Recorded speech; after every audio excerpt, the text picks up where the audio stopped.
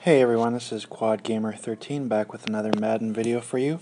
This video we're going to look at how to exploit the play action pass for an underneath pass. If you look at the play directly on the center of the screen here, PA streaks, now you have your two primary receivers on the outside going deep. Now this is great for backing the coverage off and opening up the underside with the tight end, which you can see runs a post pattern about 15-20 yards deep over the middle. If you're looking for an easy first down when it's about 3rd and 10 or so, run a play like this because the play action and the long pass potential runs the defense off deep, and it almost always opens up the tight end for a very easy completion underneath. So we'll hop in here and we'll show you that play, and I'll show you how easy it is to complete this.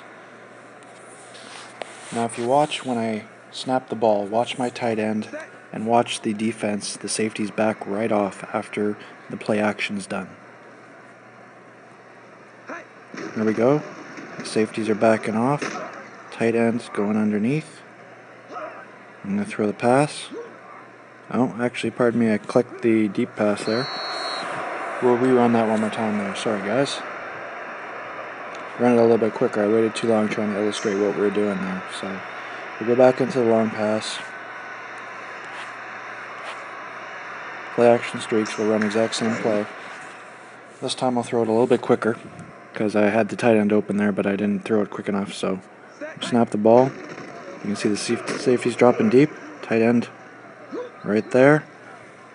Safety's not even looking because he's going deep, following the receiver. And you have a really nice gain with the tight end. So as I said, if you're looking to get a quick first down, just the minimum for a first down, run a play action pass that has the tight end going underneath like that, because it's almost always guaranteed to be open or to be a one-on-one, which your tight end is going to win 90% of the time because he's probably covered by a slow linebacker. So I hope you enjoyed this video. If you did, please like it or subscribe to the thread or leave a comment, and I hope you come back and check out my other videos. Thanks for watching.